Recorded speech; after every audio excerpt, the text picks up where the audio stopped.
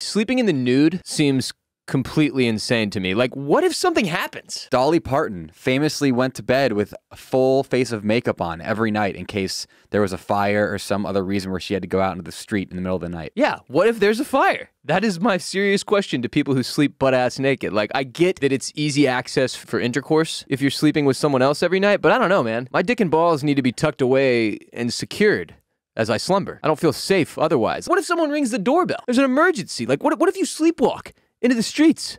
Just butt-ass. Now the whole neighborhood knows what your downstairs mix-up looks like. You don't want that.